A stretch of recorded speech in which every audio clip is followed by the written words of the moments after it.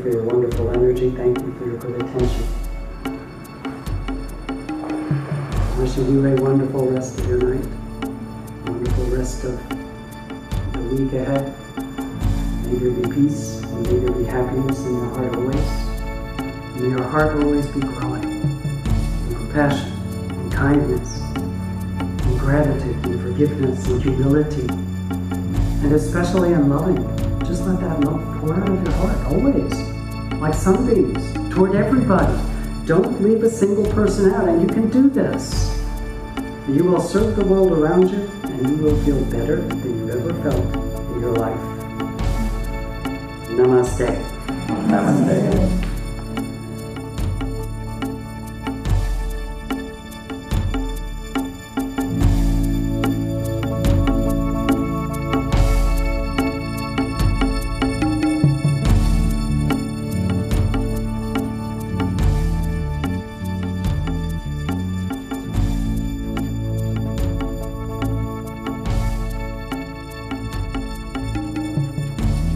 Louis Rothlein is a yoga teacher.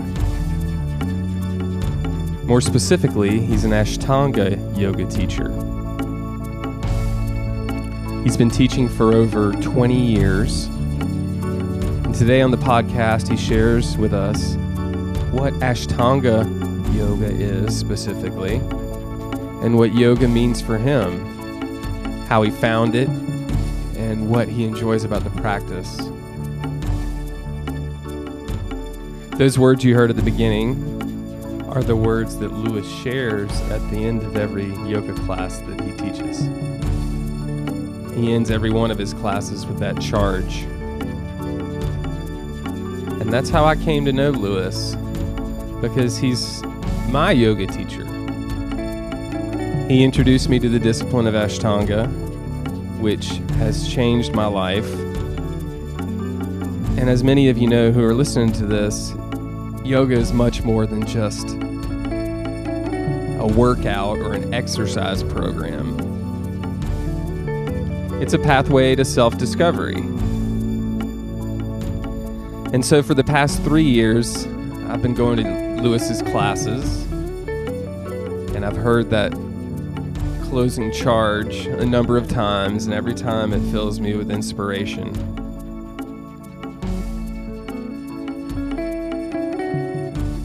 And so I was pretty nervous at having Louis on the podcast because he's my yoga teacher, and I knew very little about him before I asked him if he would be on.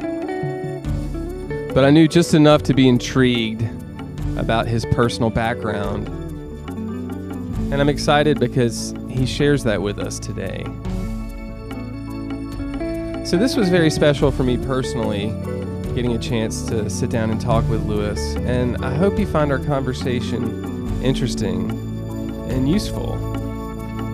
He takes the time to open up about his background, and he's lived a very interesting life.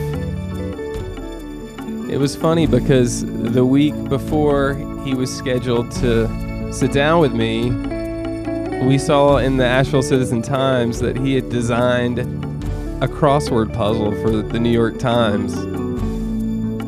And my girlfriend Brooke approached him in class and said, "Louis, you contain multitudes." Which was well put, because as I came to find out, he does contain multitudes. And I really enjoyed talking with him. He's just as lovely in a one-on-one conversation as he is inspiring as a yoga teacher. So I hope you enjoy our conversation, and I hope you take something out of it. This is Louis Rothlein.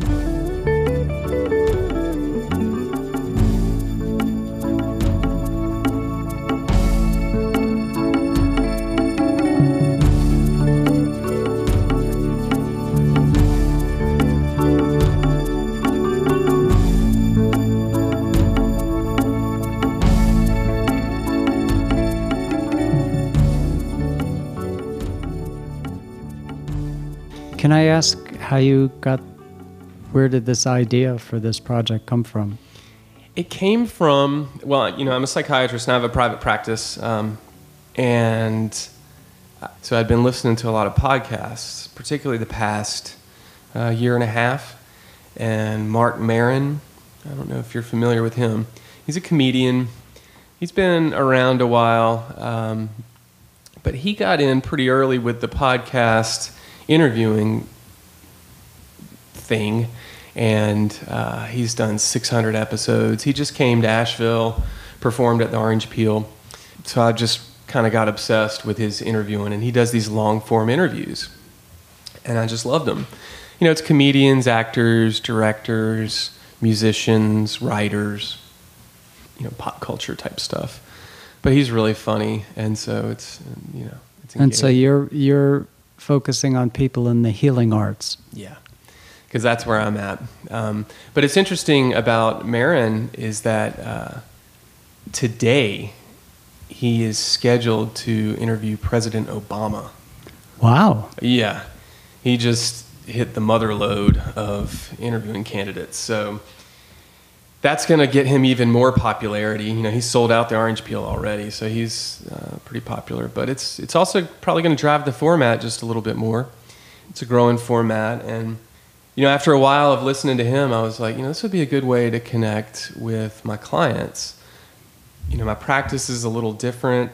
Again, the idea is health and healing. And eventually, you know, I figured that this would be a good way to connect with people who found my work, because it's easy to get misinterpreted in the type of work I do, that, you know, I'm saying meds are all bad or something like that. It's easy to boil things down, and, you know, it's much more nuanced. And so this gives me an opportunity to just kind of slip in elements of my practice in the context of natural conversations over time, as well as, you know, a lot of what I do is try to refer people to. And so, you know, like yoga is... So that's your general approach, is like meds is your last, you know, choice? Yeah, I mean, it's funny because I was trained pretty much with a heavy emphasis on med management. We did get a year of intensive psychotherapy training, but the primary emphasis, for a number of reasons, I mean, the pharmaceutical companies have wriggled their way into residency trainings and even med schools.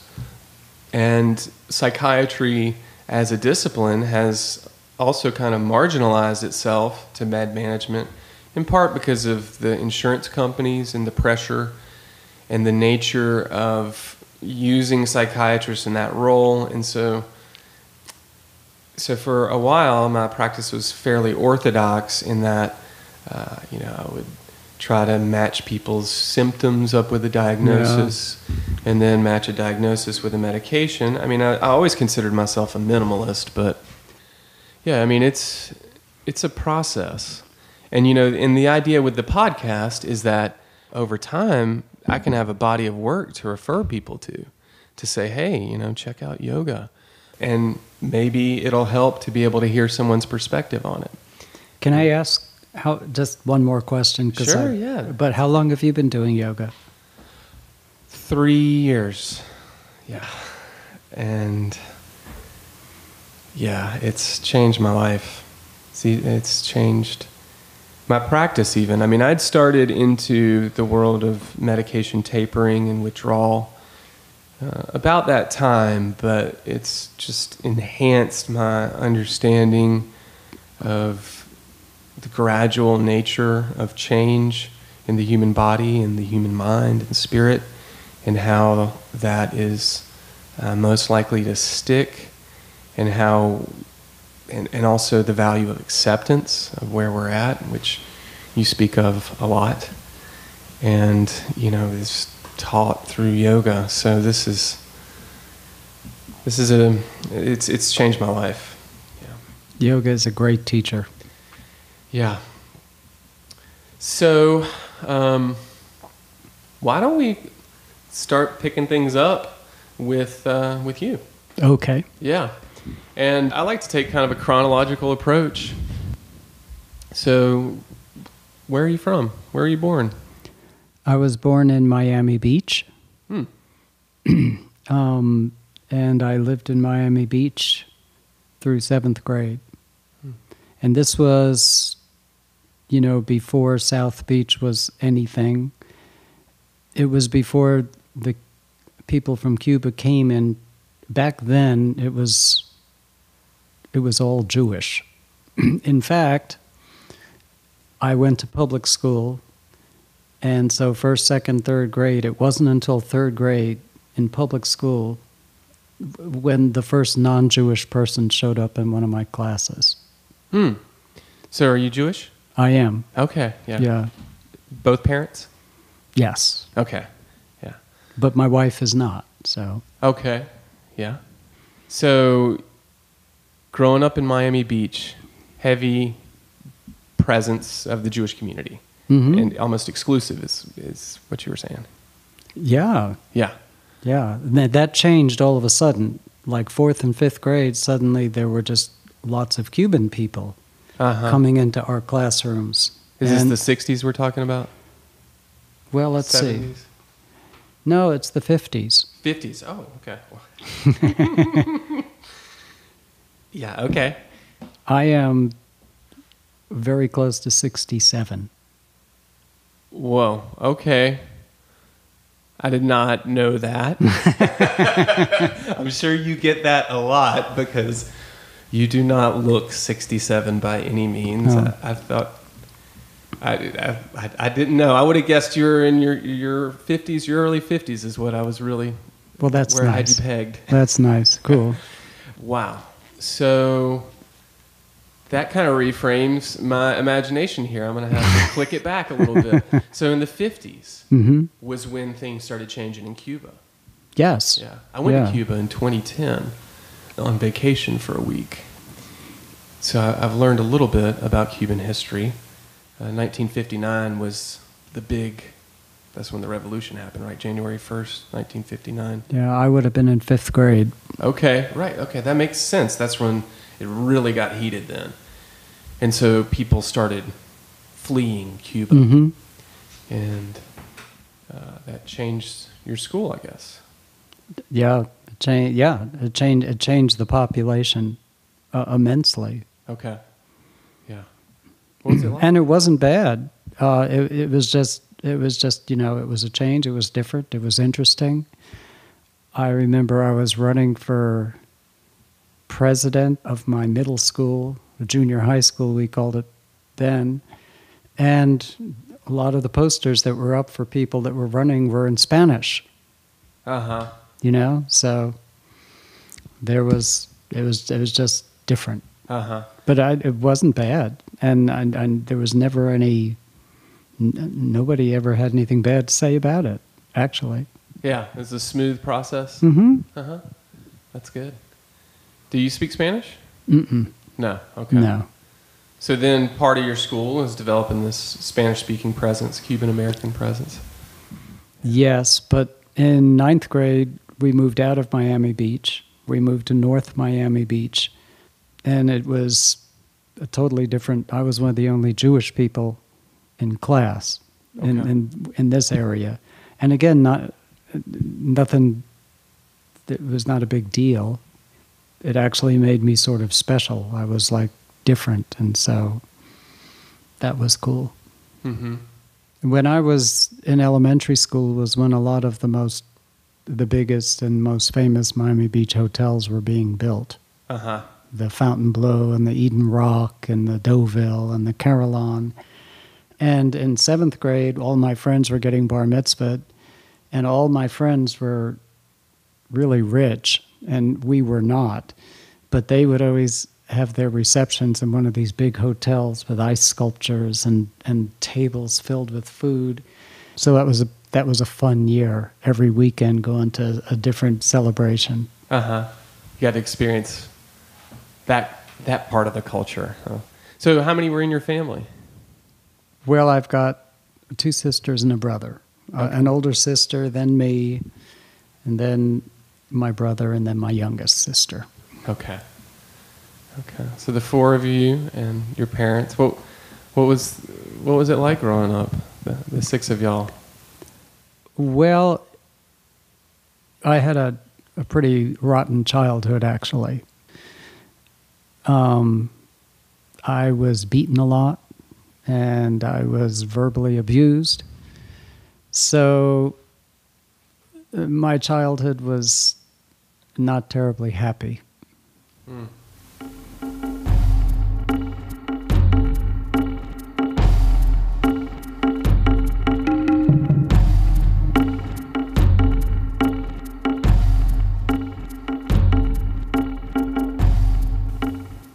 Was this in the house or bullies or? It was in the house. Yeah. Yeah. Father? Well, father and mother. You know, my mother was always, she would sometimes, you know, beat me with a hairbrush. And she was the one more than my dad who verbally abused. You know, you're never going to amount to anything, you're good for nothing, blah, blah, blah. My father was the muscle who would give me hard beatings, you know. And it was always me. It wasn't my older sister. She was like their angel. So, you know, it was not a terribly happy childhood. Right. So you know, the location didn't matter that much, you know. I was not in a happy frame of mind. Yeah. Wow. And so that was a lot to deal with, and that was all the way through school, actually. I was really mixed up in high school, and yet, you know, can we talk about high school? Or? Yeah. Well, we'll just go with the flow. Because I remember in high school, I had a real spiritual experience. And I don't know if it would have happened if I wasn't really mixed up. I mean, I was mixed up because I was trying to figure out who I was. This was a big thing with me in high school. You know, are the things coming out of my mouth, is that me, you know, or is that just trying to make people happy, do you know? And I would do experiments. I would just like clam up, like not say anything to anybody unless it just absolutely popped out of my mouth. Then I knew that came from me. And I actually, you know, did that for a long time. I did that it started in high school and it went through a few years of college. But when I came to the end of that, I had a much better sense of who I was. I really felt like, oh, this is me and this is me talking. And that was a big deal because I was thrown totally off kilter, I guess, by my parents earlier on. But anyway, do you want to hear about this spiritual experience? Well, of course, yeah. My father was a general contractor, and we were in high school, we were in Satellite Beach, Florida, which is the Space Coast. Yeah. And he had a job on Cape Kennedy. Back then it was Cape Canaveral. I was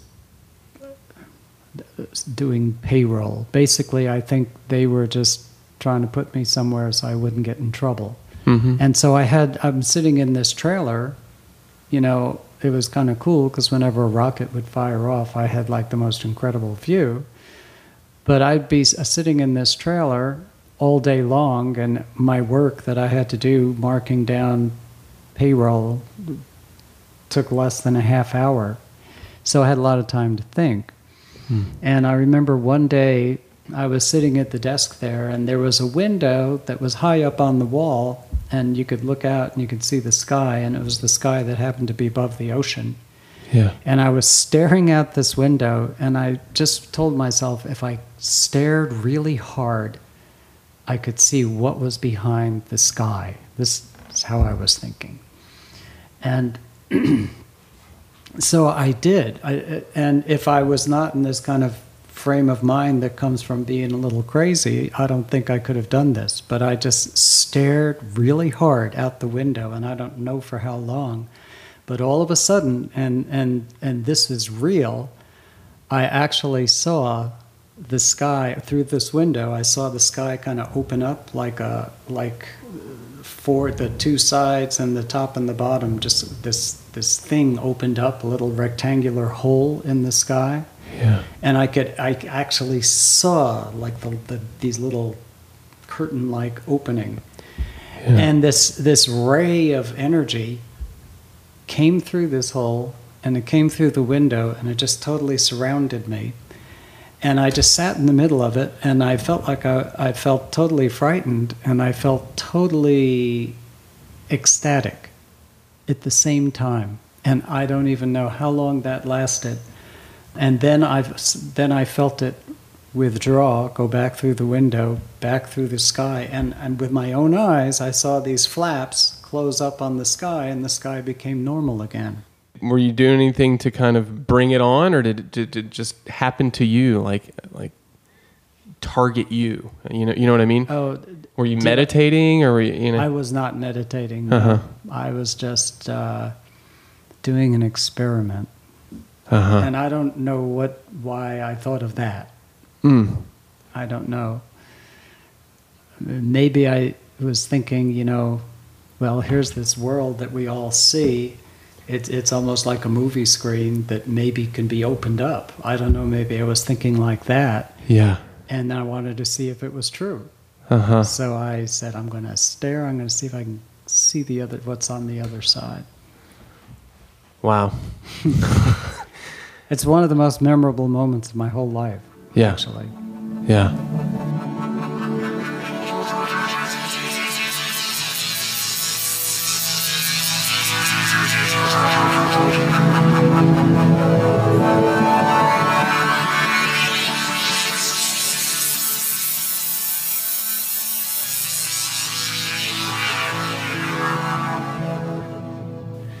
And from that point on, I became much more creative, just much more sort of aware that there's more out there than just appearances.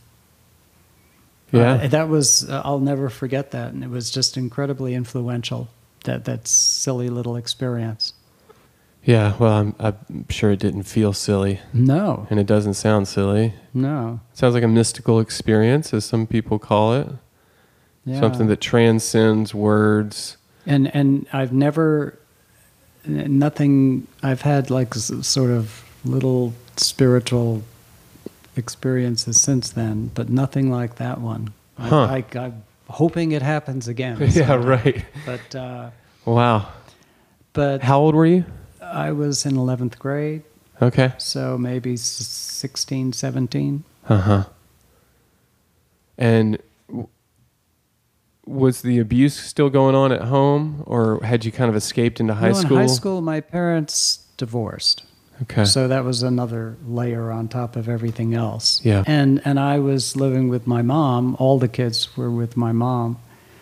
And she was just having enough to deal with, one, with the divorce, and two, trying to raise us, and three, trying to get her life in order, trying to meet new people and such, that they weren't too much of an influence then. You were doing your own thing. Mm-hmm. Yeah.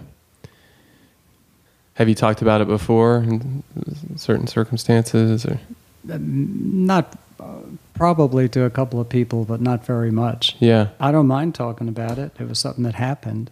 Well, it's really awesome to hear it.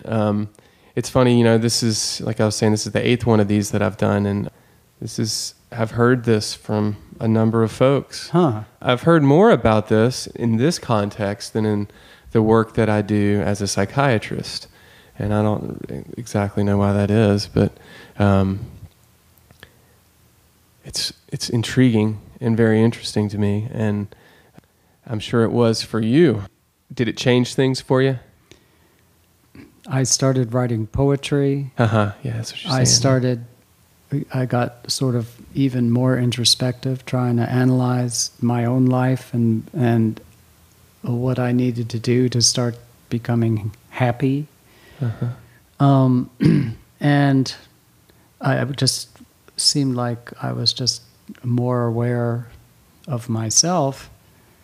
And over the 5, 6, 7 years after that, I just gradually worked my way through whatever I had to work through and became relatively sane after that. So. Wow. Well, that's impressive to become sane as a late teenager, early 20s. Well, relatively, I said. Yeah, right.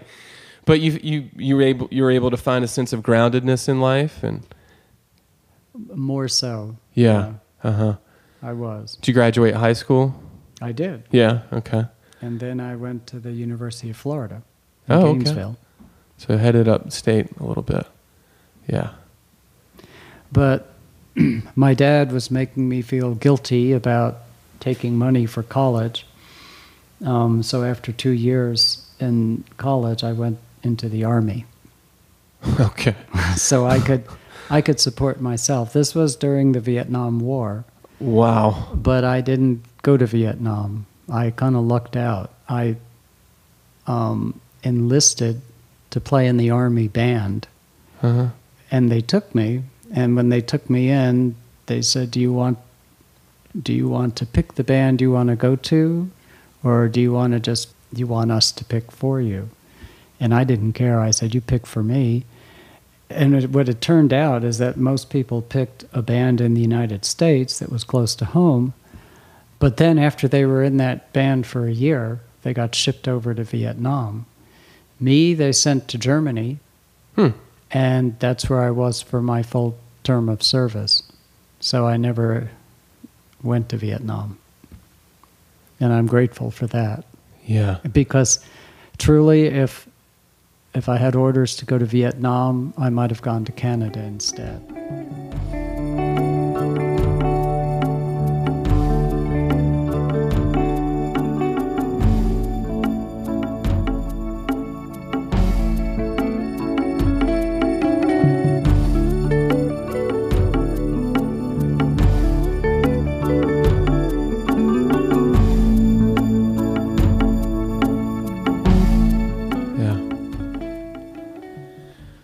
Wow.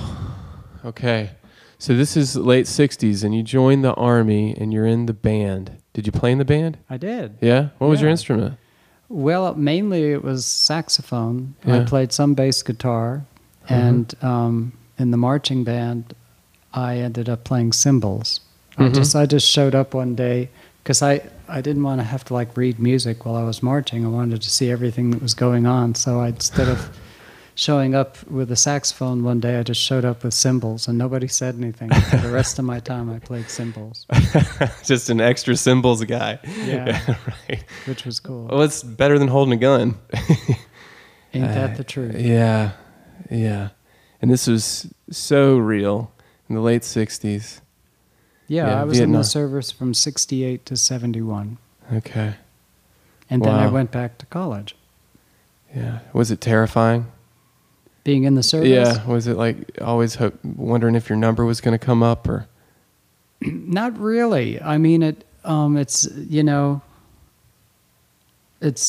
didn't, nobody in the band, once I got to Germany, nobody got transferred to Vietnam. Okay. So it seemed like that's where I was going to be. But, being in a place that you really can't get away from unless you're on leave, where you're, totally beholden to your superiors, was not my style.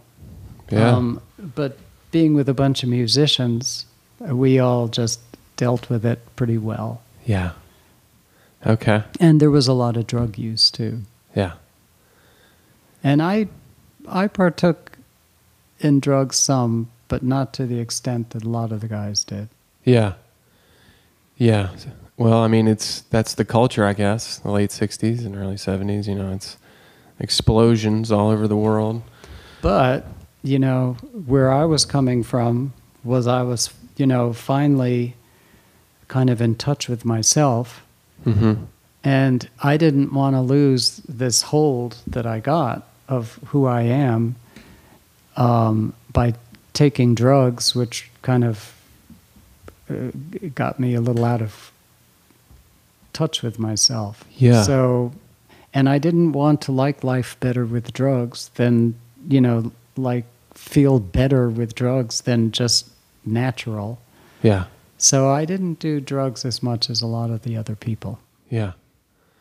So, thinking of the time, you're playing in a band. What kind of music were you into? Well, back then? Yeah. Oh, gosh. Well, the Beatles and the Stones. And we listened to a lot of classical music. In the Army band, there were a lot of, pretty darn good musicians, too. Yeah, right. And we listened to a lot of jazz. But, I was a rock and roll kind of guy, too. Yeah.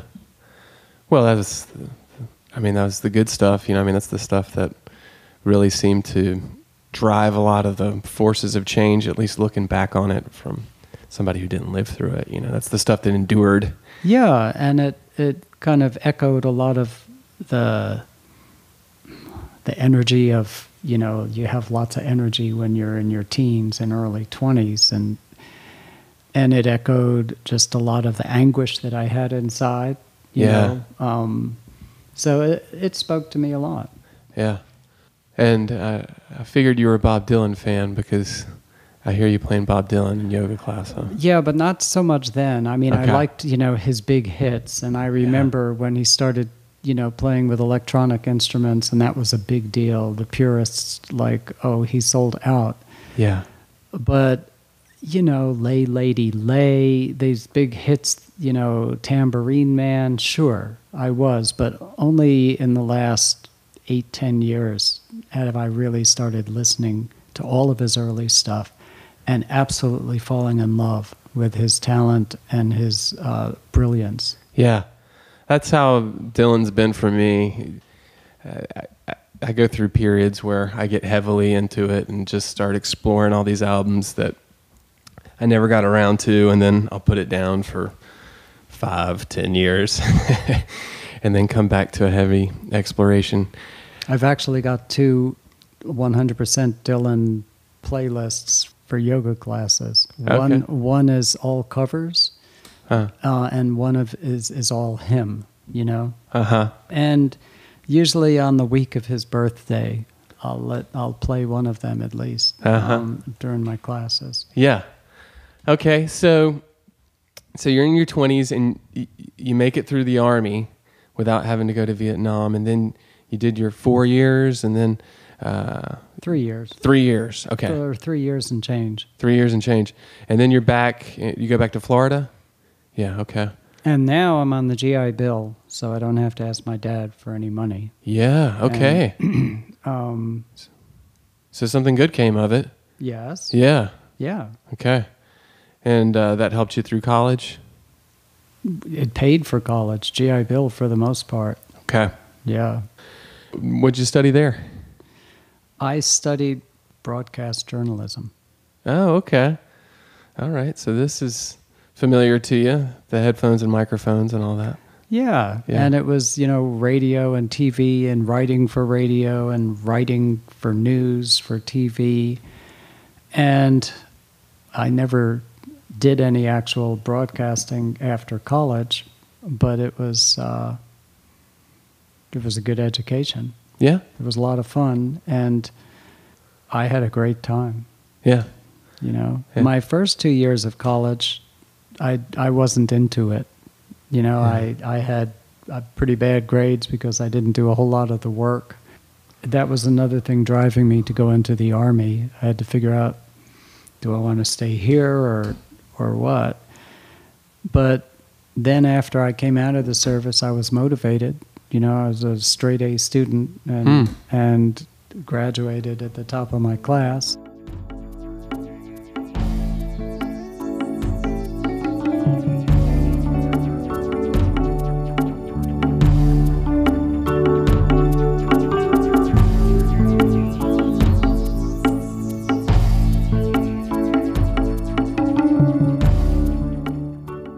And Oh, wow. From University of Florida? mm-hmm. Okay. Yeah. Well, then what? I was in Orlando for a couple of years, and then I moved to New York. I lived in New York for like 12 years. And I lived in Orlando for like 3 or 4.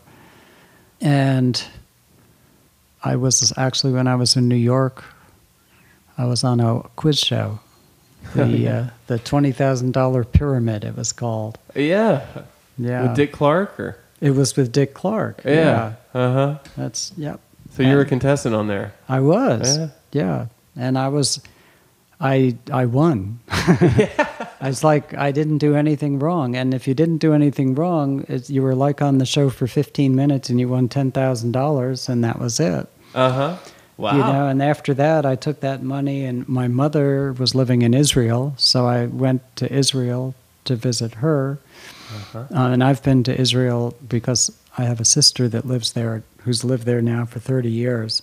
I was married to an Israeli. So I've been there for 4 or 5 times. Oh, okay. Yeah. But not in the last 15 years. I'm thinking about going back maybe next year. Uh-huh. Okay. Well, this is some interesting turn of events. Orlando to New York, and on the show with Dick Clark and winning, hitting the jackpot. Yeah, and you know, I was starting. It was just exploring, I guess, lots and lots of relationships during this period of time, and still working and finding myself during this time. Mm-hmm. It was an intense period of time. This is when I actually started exercising. Okay. Yeah, I played lots of racquetball.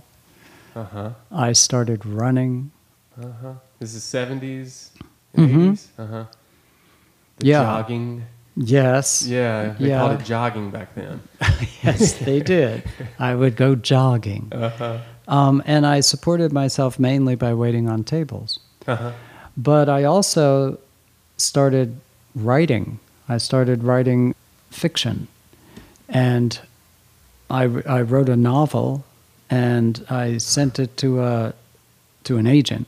Okay. And she liked it. And so she started sending it to publishers. And as that process was going on, that's when I moved up to New York to be closer to that scene.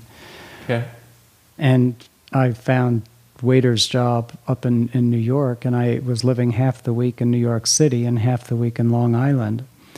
The novel itself made it pretty far. It got up to like the third or second desk from the last desk it had to pass to get published, and then they turned it down, so nothing ever came of that. But I wrote a couple of things after that. Again, nothing that got published, but that got me into journalism. Okay. I queried the San Francisco Chronicle with an idea for a syndicated newspaper column about nuclear issues, and back then that was a big deal. Not only nuclear power, but you know, the Soviets and the U.S. building their nuclear arsenals. And they took it, the San Francisco Chronicle. And so I had this nationally syndicated newspaper column, you know, with lots of well-known people who were calling me, wanting to get in my column.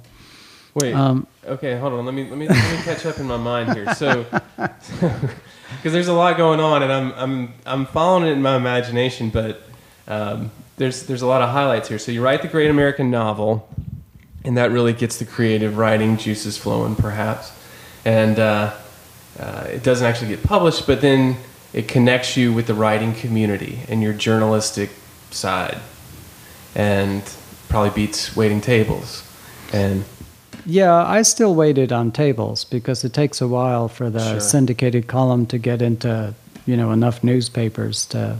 Yeah, well, I mean that's pretty specialized. Having a syndicated column, that's different than just having a column in a local paper. To have it be syndicated. Yeah, and it was in the U.S. and Canada. Wow. And you wrote. And I did this for like 3.5, 4 years. In your topic was nuclear issues. Nuclear issues. Okay. It was called A Nuclear Age. A Nuclear Age. The Nuclear Age. Yeah.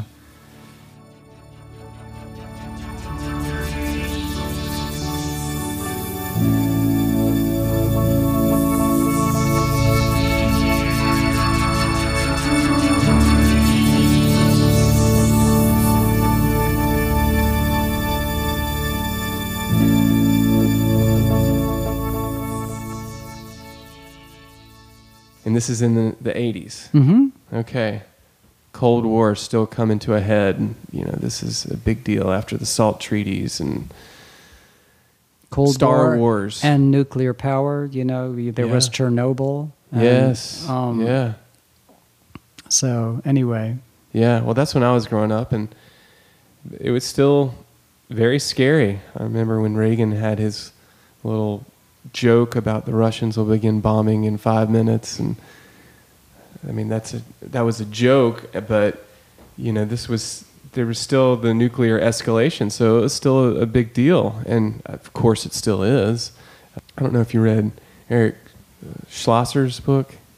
I think his name's Eric Schlosser, Command and Control. About I haven't.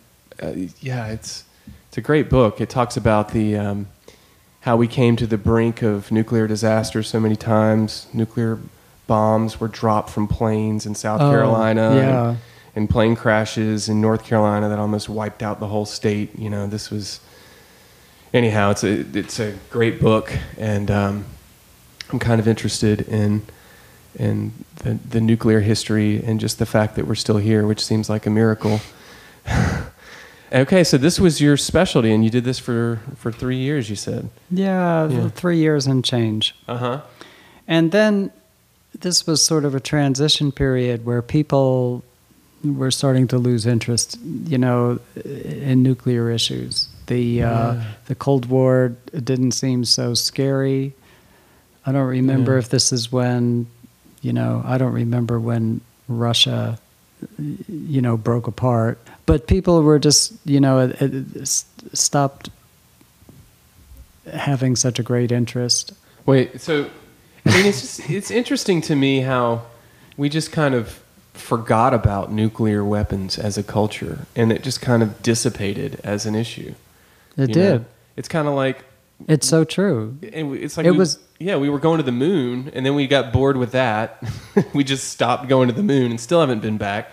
And nuclear weapons were such a big issue, and then it just kind of dissipated. And it's just very interesting how consciousness can just let go of these issues which grip us with fear or with interest. Strange the shifts that it takes. Yeah. Well, anyhow, sorry to interrupt, but no. Okay, so... Now I was married. So you got married? Mm-hmm. Yeah, okay. Yeah. In 1984, Uh-huh. Susan and I got married. Okay. Wow. And we'd known each other then for 3 years, 3.5 years. Uh-huh. She had 2 kids.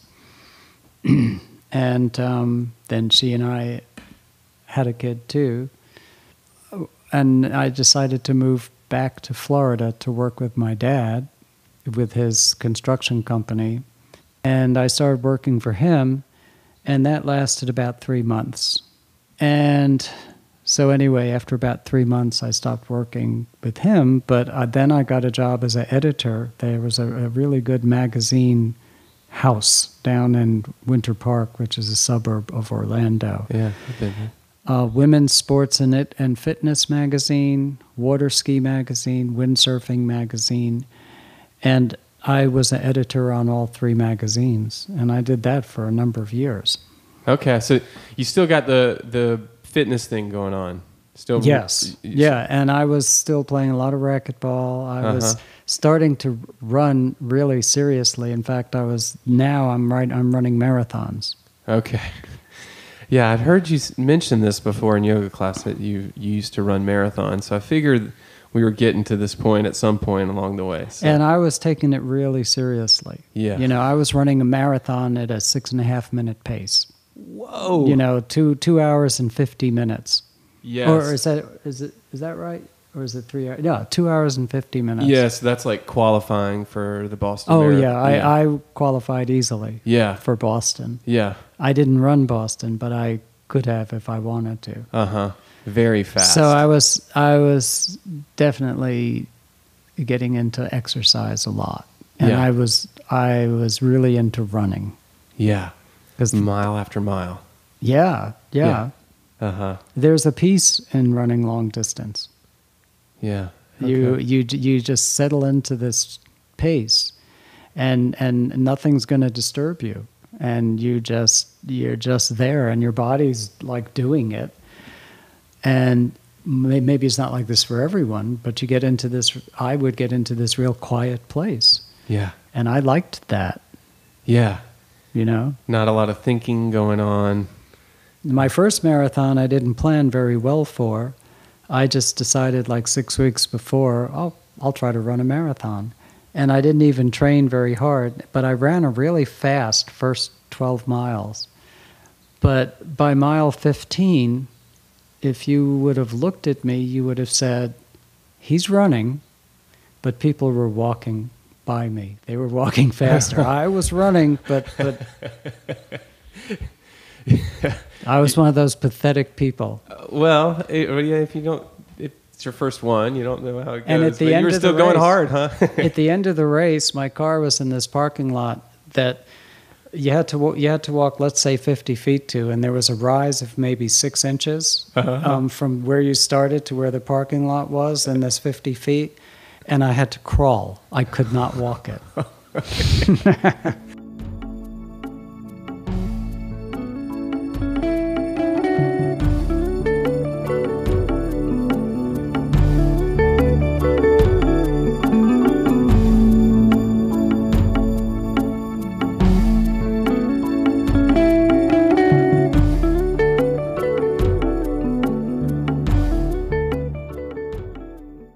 Yeah, okay. So, but you stuck with it, huh? And that was a thing for a while.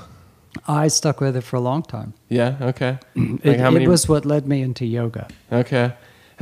Like a bunch of marathons over the years? Yeah, well, not, maybe 10, 12. Woo. Yeah. I ran the first Disney marathon, and then I ran another one a number of years later. I ran the Marine Corps marathon, a marathon in Long Island. Yeah, I was a runner. Yeah. Okay. And you mentioned that running led you into yoga. It did, because I'm trying to think. So my work life, my work career life, I started as a waiter for a number of years. Then I became a journalist, / editor. And I have worked as a professional editor too, like on books and stuff like that. Oh yeah, and you were talking about the magazine. Yeah. Okay. And then the magazine was a job, but then just like freelance editing for authors. Oh, okay, yeah. But then I went back to college. I went to Rollins College in Winter Park, and I got a degree in elementary education. And then I taught elementary school for 7 years. Okay. All right. And it was in that period of time when my wife started getting interested in yoga. Okay. And she was in this style called Iyengar, which is kind of a slow, alignment-based style of yoga. It's actually a cousin to the style Ashtanga that I teach now. But Ashtanga is much faster than Iyengar.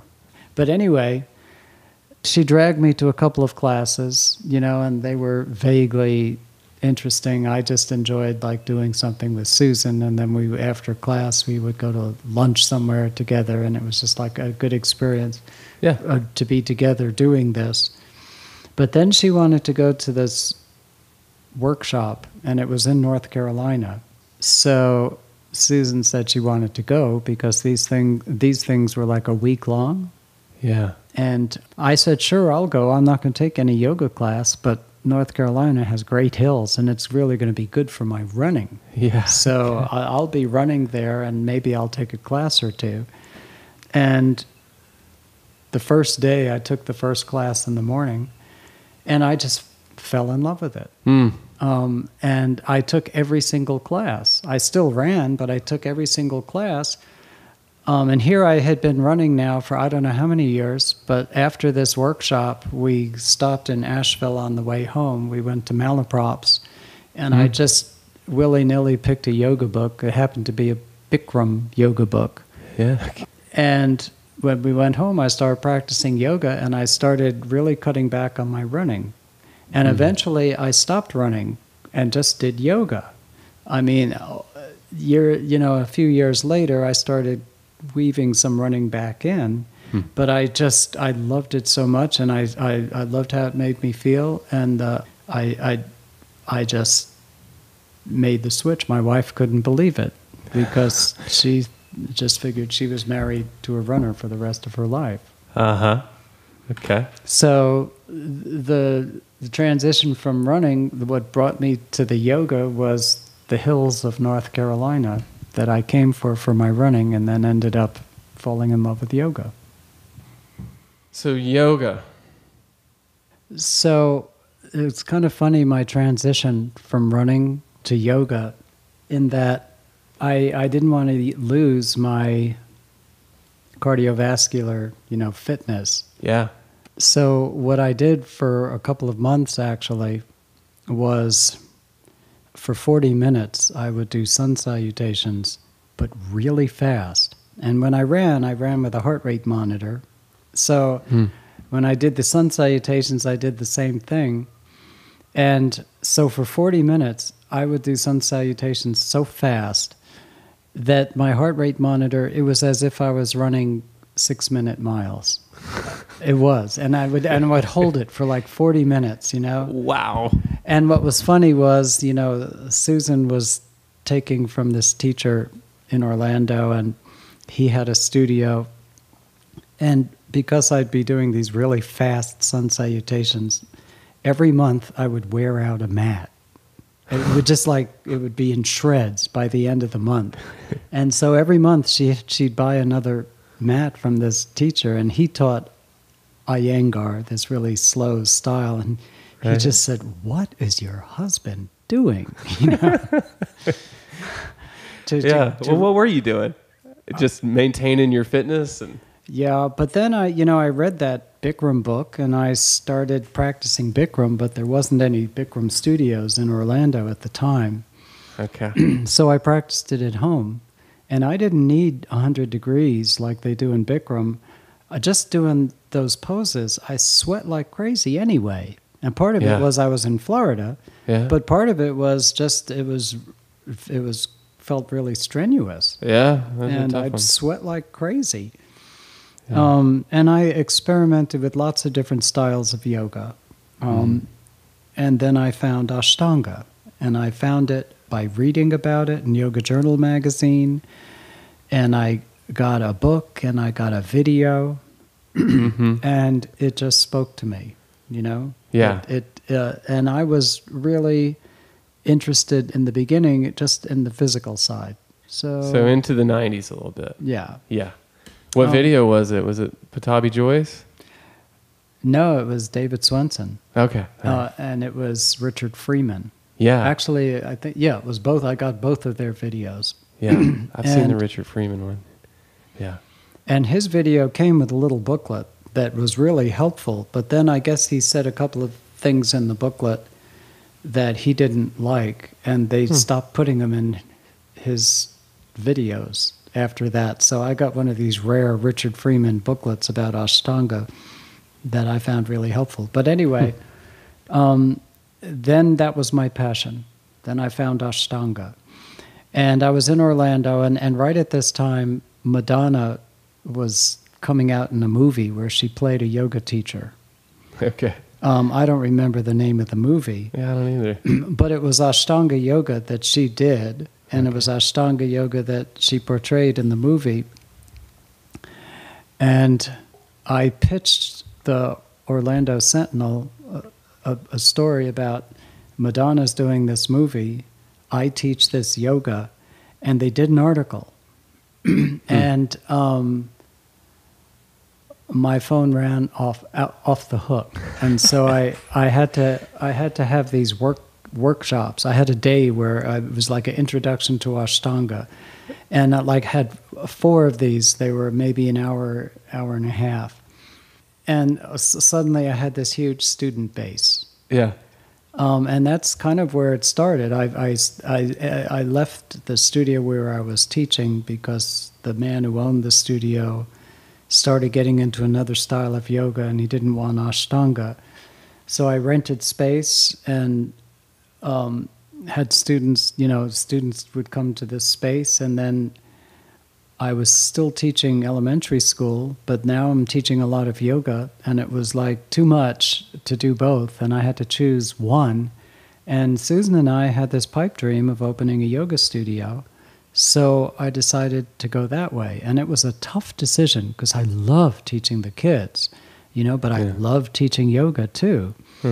So we decided to go the direction of yoga. And at a local gym, for the first year, our studio was just at this gym that we kind of rented space from, that people came as we were looking for a place of our own to rent. And then we finally found it, and that became our studio, Full Circle Yoga. And it's still going on. We sold it, and it's still really popular.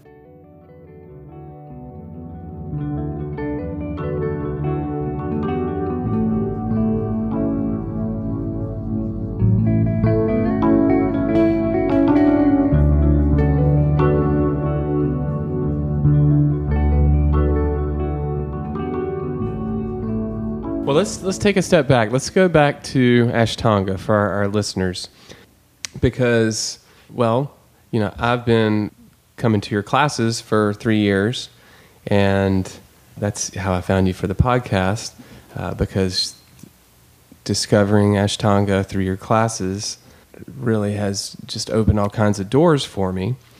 So I'd like to let's introduce it to our listeners, kind of what the practice is. And Ashtanga is a series of poses. So if you come to an Ashtanga class, you'll do the same poses in the same order every time.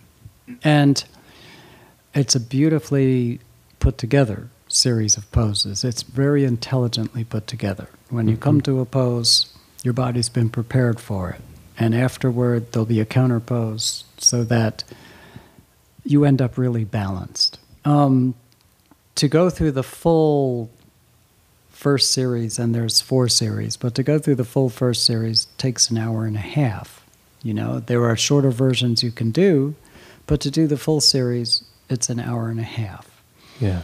And you start with sun salutations, and it's the same poses that you'll do in lots of other styles of yoga.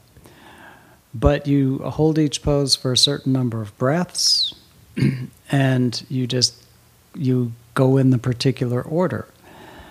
And it's a wonderful physical practice. Yeah. It's flexibility, it's strength, it's stamina.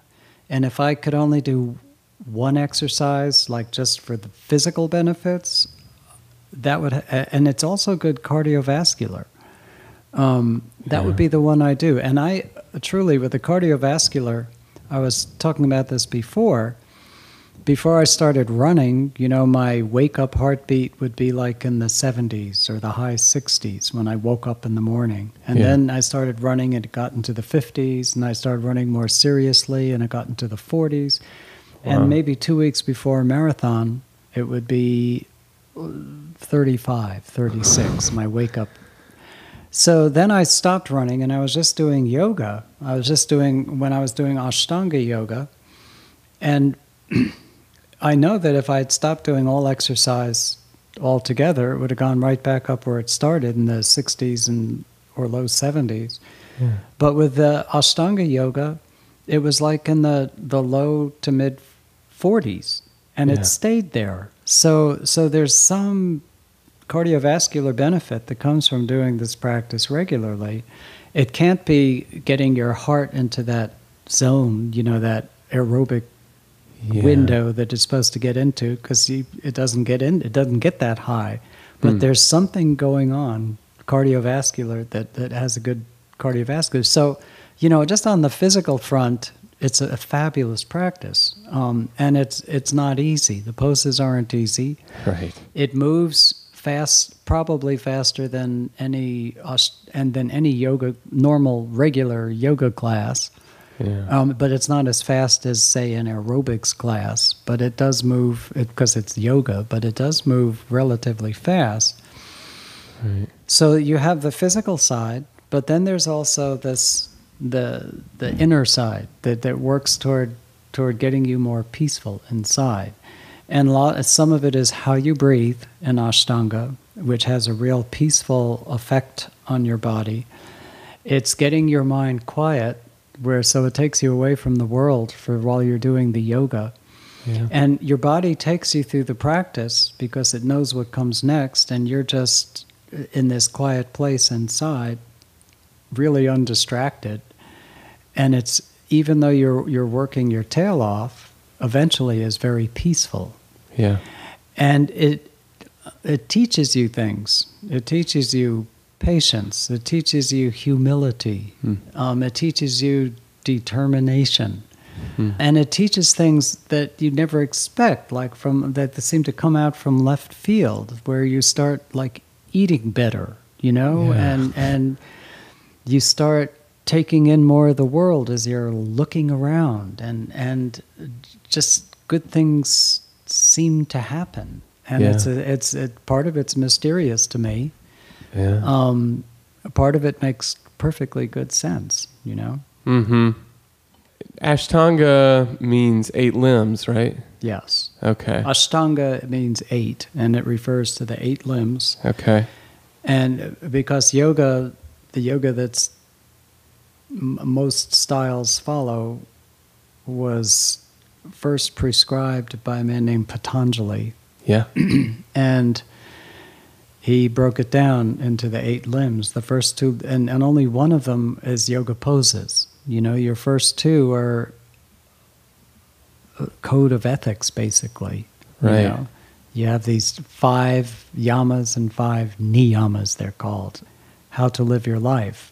The third one, so they're considered like more basic, that you need to know these first before you actually start doing your poses, But the head of Ashtanga Yoga, who's no longer with us, but a man named Pattabhi Jois, he said, through doing your Ashtanga Yoga, you're gonna learn these first 2 anyway. They're gonna teach you these things.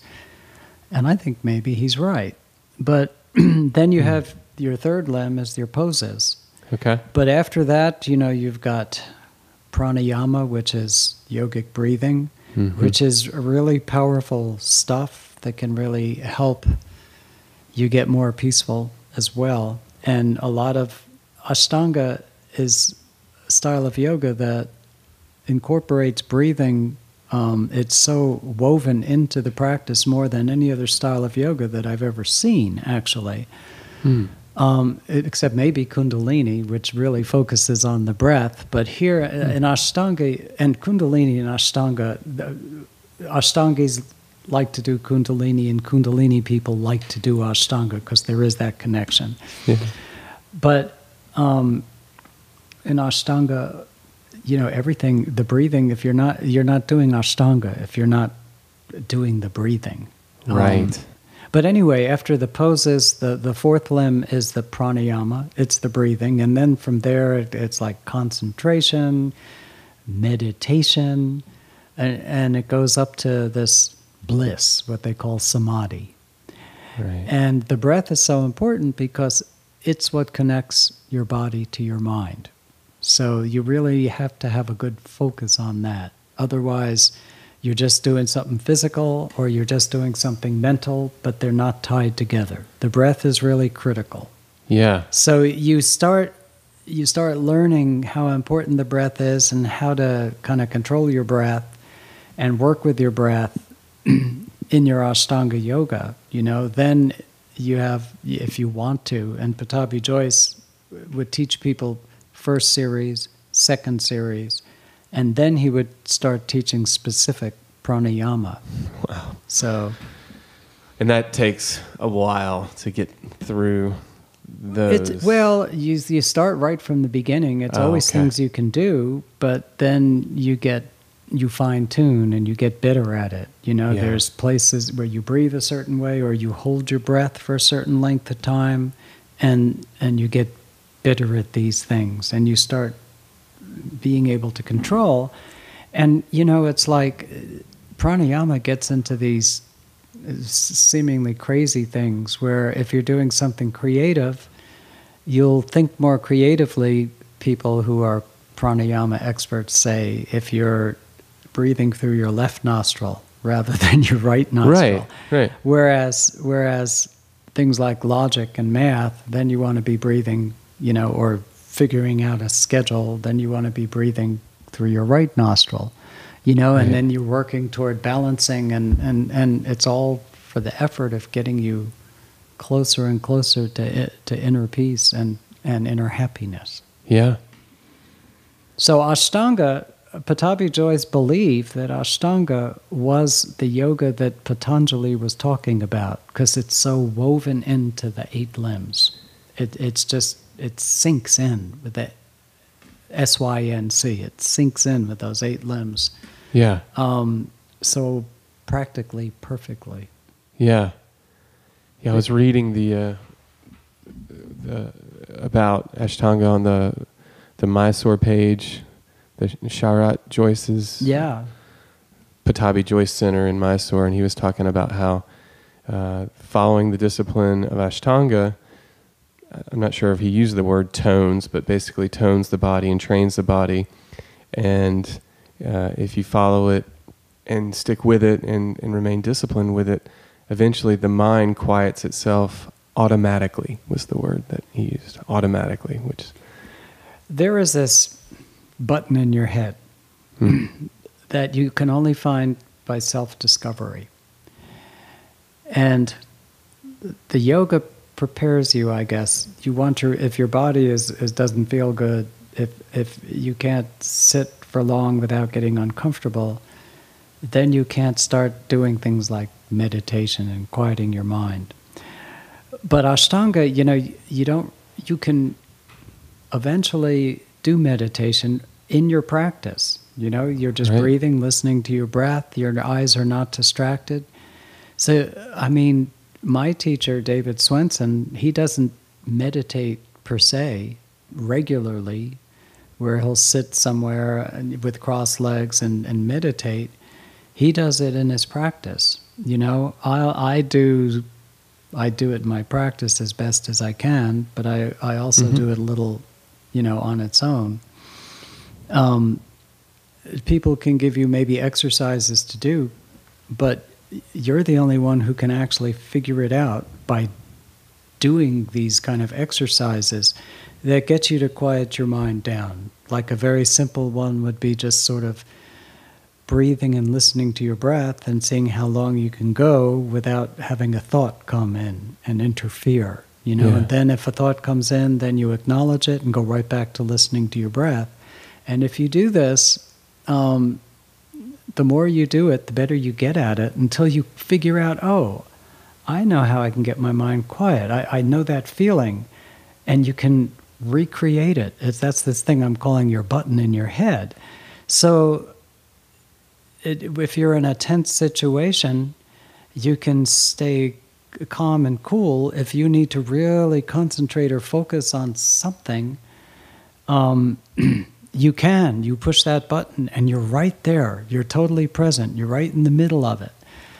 And so Ashtanga is a kind of a good way to start working toward that skill. That is a skill that, what I say in my class is, it'll take more lines off of your face than any preparation you can put on it. Right. Because once you've found that button, your whole life just becomes more peaceful. Yeah. Yeah, some of my clients will recognize how I've borrowed one of your phrases, that if you don't practice it, you'll never get any better at it, but if you do practice it, you'll always get a little bit better. That's true.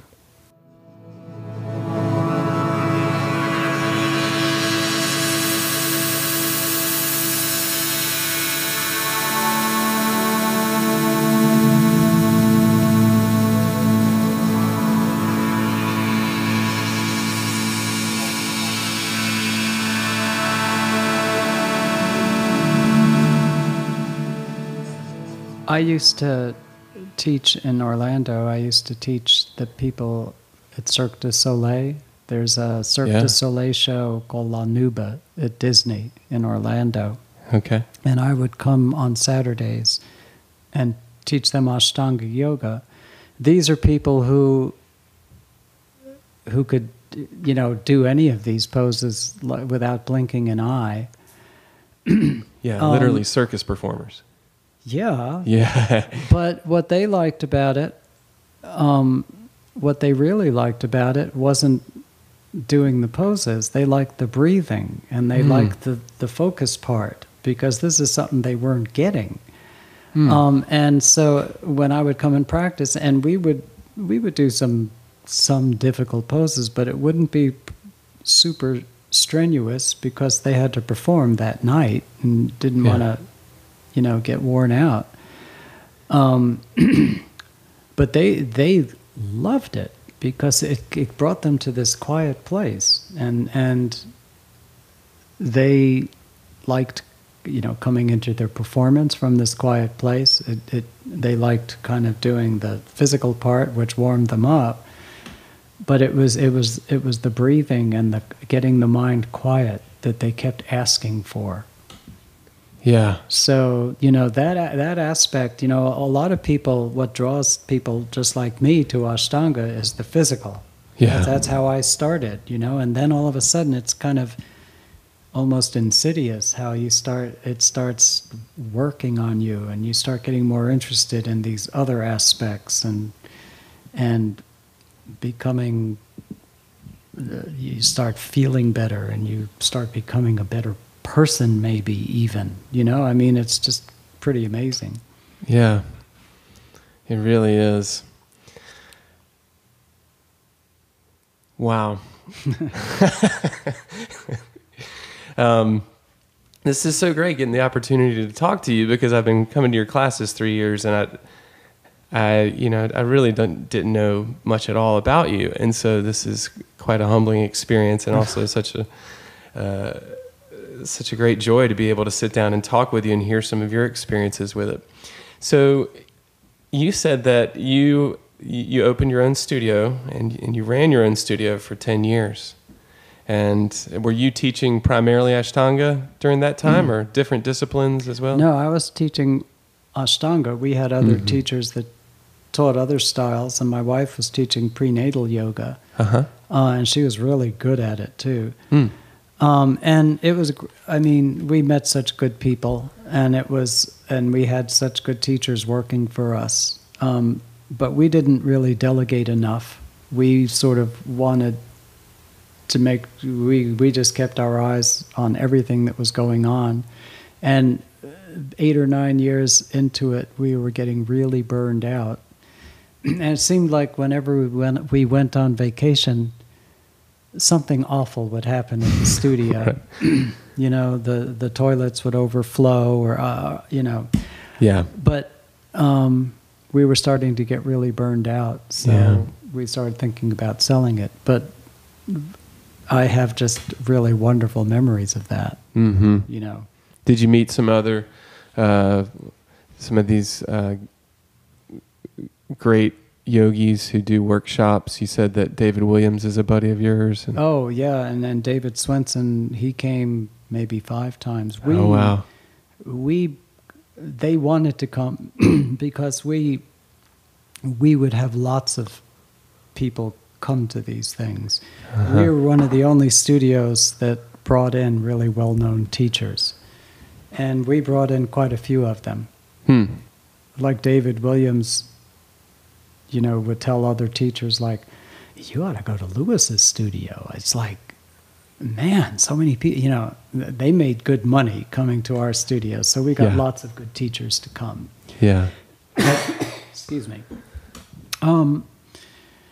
So we met lots of, and the teachers also liked coming because we would like take them out to dinner. We would it wouldn't just be like a business kind of thing. You know? Yeah. Did you ever have you ever been to Mysore? I have not. Okay. And I'd be interested to go, but I don't feel driven like I've really missed something, because I know what I know so many people that went. Right. that I know what it's like. And Mysore, there's two ways to learn Ashtanga. You can learn it through a Mysore style. Most yoga classes that people know about are lead classes, like my classes, where the Right. teacher talks you through the whole class. Mm-hmm. The Mysore approach is where the student will come in and he might have a cheat sheet which has all the poses, pictures of all the poses in order, or he knows all the poses in order, and he goes through the whole practice, or she, themselves. And so when you look in a Mysore class, people will all be on different poses, and the teacher walks around and helps people individually as they're doing their own practice. You don't start out doing the whole practice. You start out, the teacher will give you just a few poses, and in each successive time that you come, you learn more and you learn more. And I think both ways, lead class or Mysore class, are excellent ways to learn. And there are advantages and disadvantages to both. So, but I think they're both terrific ways to learn. And there is a Mysore place now in Asheville as well. Right. Yeah. Right. And on your website, which is Ashtanga Asheville? AshtangaAsheville.com. Right. And you have a listing of all the Ashtanga classes in town. Mm-hmm. Okay. As well as a guide to Ashtanga and Yes. Yeah. And because you'll find Ashtanga at the studio where I teach, Asheville Yoga Center. You'll find it at the Community Yoga Center in Woodfin. There's this Mysore place as well. So I've got, and I update it regularly, all the current classes that are being taught in town. Mm-hmm. And for those listeners who haven't been to one of your classes, you teach the primary series the same way each time, or you follow the series, but you teach with a lot of the same cues and a lot of the same dedication to, there's a lot of repetition between classes. Yeah, and the thing is, if you're working on the same poses each class, then you can really gauge your progress. Right. People, there are a lot of people who like variety, and they think that doing a prescribed order of poses every single time would be boring, and for some people it probably is. But for many people, the practice just gets you so present that it's like brand new each time you do it. And I find that from the teaching. I've never, in my practice, each time it never gets boring, but when I teach a class, I'll never, like in Bikram classes, they have to use this script and they say the same things each time. I often say lots of things the same, but it never feels the same to me. It's always fresh, and so it'll always come out a little bit different. You know? That's when I stop teaching. Is when it starts feeling stale. Yeah. That'll be my sign that but that just hasn't happened, and I've been teaching now for more than 20 years. Yeah.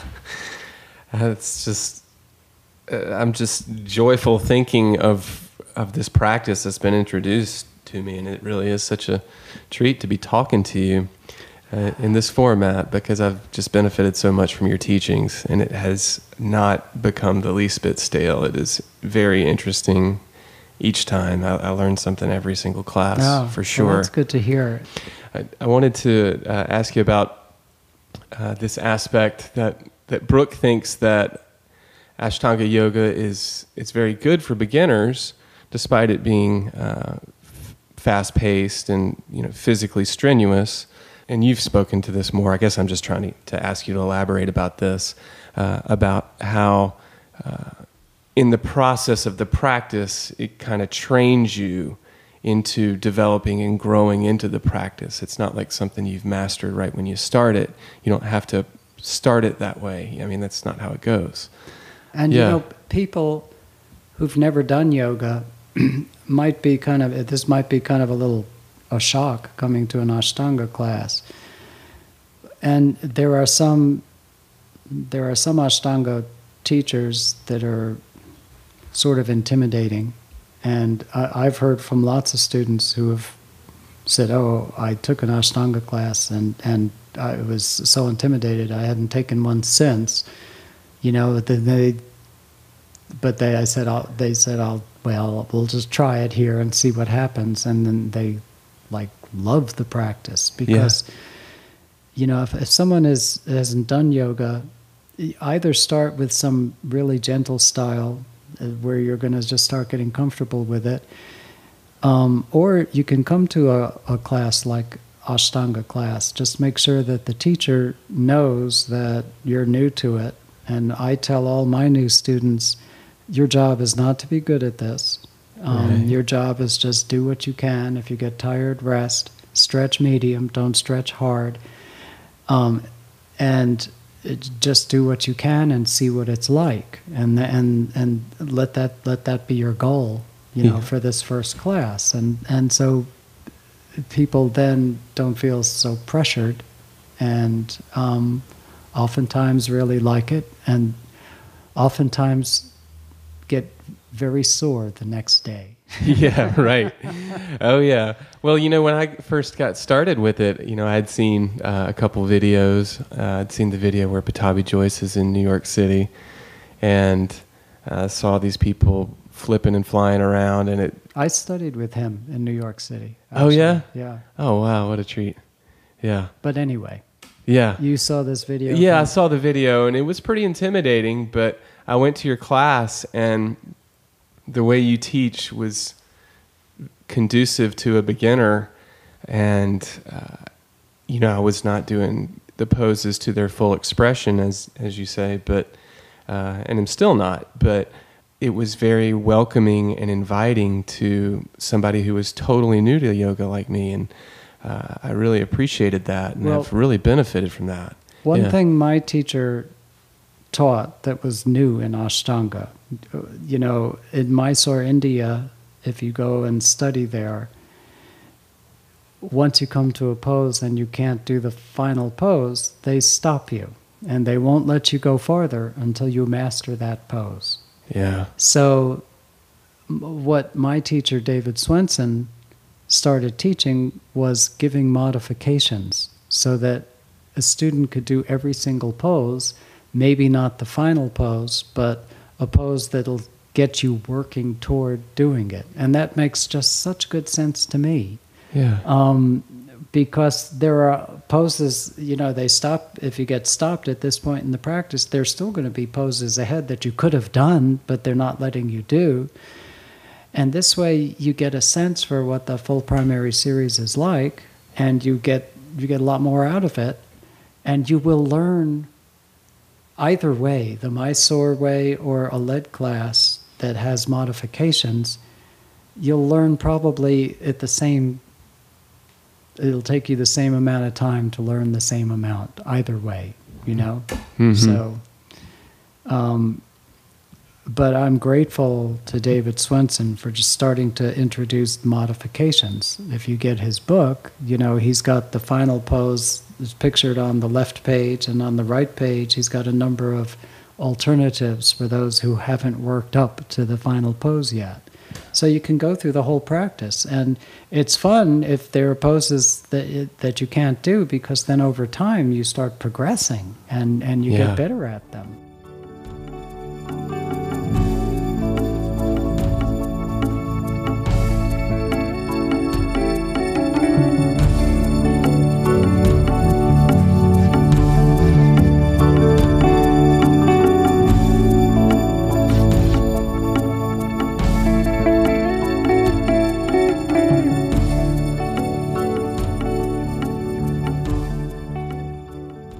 Yeah. You know? Yeah. And you can feel the progress. Yeah. So you mentioned that you'd written a novel, and you talked about writing a column on the nuclear age. you talked about running marathons, and you talked about yoga, of course. And as we were preparing for this podcast, I saw the article in the Citizen Times about how you had done the New York Times Crossword for last week, just a week ago.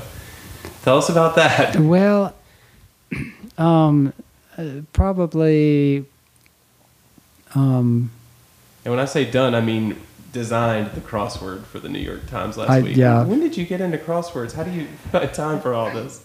Probably 2007 or 2008. I saw this movie called Wordplay. Oh, yeah. It was a documentary, and it was based around the New York Times crossword puzzle, which is kind of the cream of the crop. And it intrigued me, and I just started doing the New York Times crossword puzzle. And the puzzles get harder as the week goes along. Yeah. So Monday's really easy. Tuesday's fairly easy. Wednesday starts getting tough. Thursday is usually tricky. Friday is very hard, and Saturday is opaque. And when I started doing the crossword puzzles, Friday and Saturday, I thought nobody really actually did these, that they were just there and people could claim they did them, but no one actually did. But over time, you just get better at it. It's like yoga. And so now I'll do the Friday and Saturday puzzles, and I'll actually do them,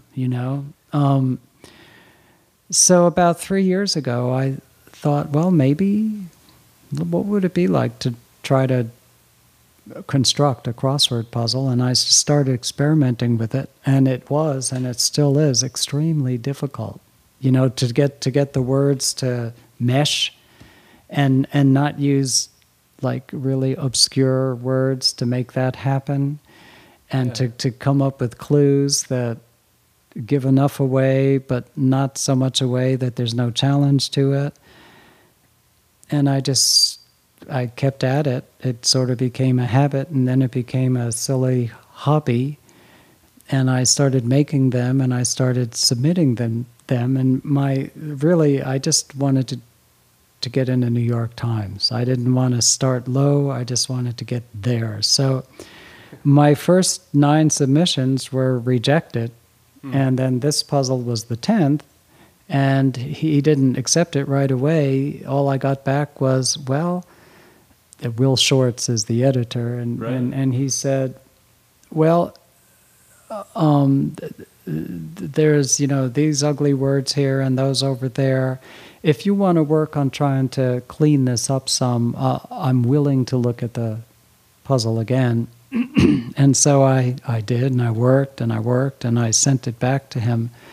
But most of the puzzles in the New York Times have themes, and to get it to work, I had to change one theme answer to an inferior answer, which I didn't like. And anyway, I sent that to him, and then he came back and said, well, yes, you fixed these things, but I liked that original theme answer. I liked it much better than what you've got there.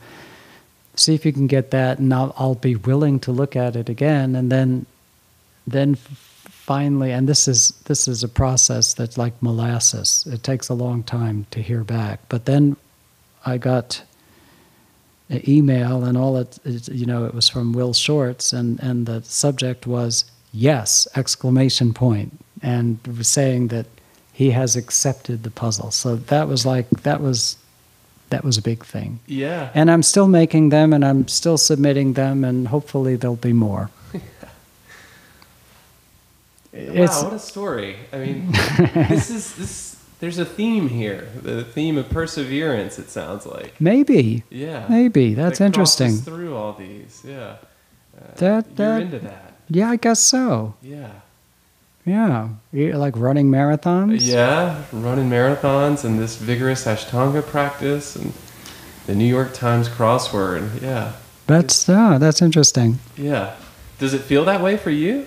Do you feel like it requires a lot of perseverance? Do you like the challenge of these disciplines?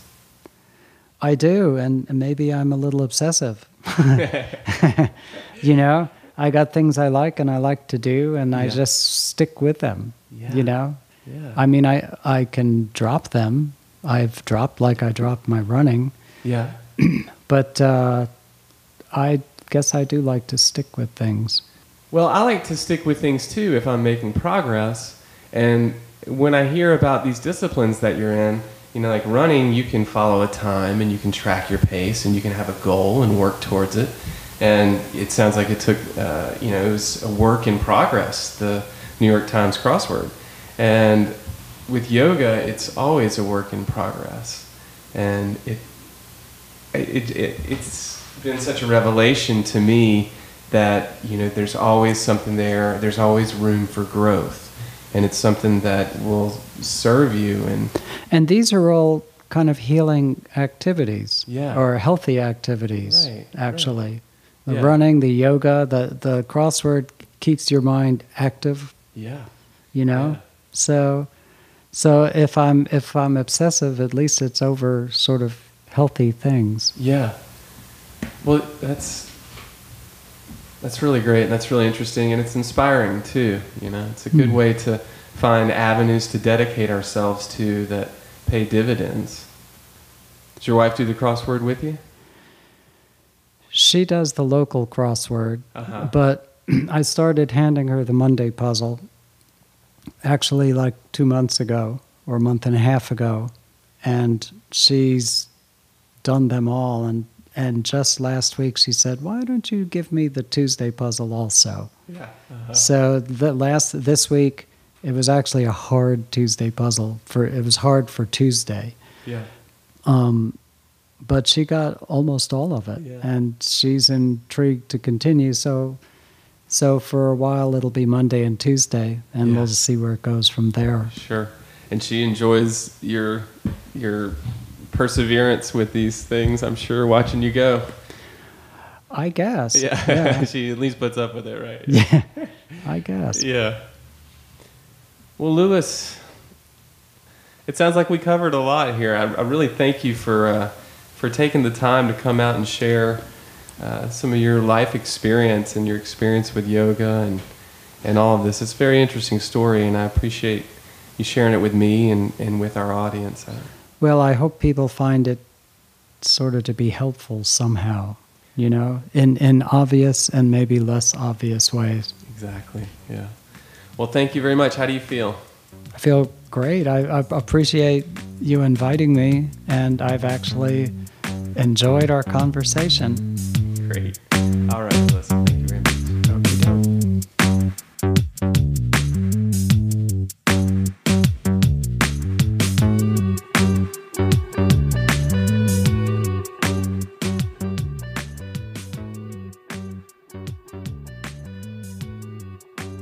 Well, that was my conversation with Louis Rothlein, my personal yoga teacher. And man, what a story. I had no idea. It's always a treat interviewing these guests. Thanks for tuning in to the podcast. And thanks to Louis for sharing what he did with us. I hope you enjoyed it. I really enjoyed talking to him and getting a chance to get to know him a little bit. Well, the podcast is called Anecdotal Evidence, and there Louis shared part of his anecdote. If you've got any ideas for the podcast, send me an email, anecdotalevidence@danieljohnsonmd.com. And as always, thanks for tuning in. This is Daniel Johnson, MD. I'll see you next time. Take care.